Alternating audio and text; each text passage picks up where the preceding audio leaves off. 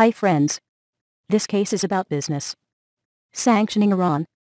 The United States has actually pursued a variety of punitive financial sanctions through Administrator Getz, acts of Congress, and multilateral UN Security Council resolutions, to separate the Islamic Republic of Iran for its rejection to abide by global inspectors concerning its believed nuclear weapons program.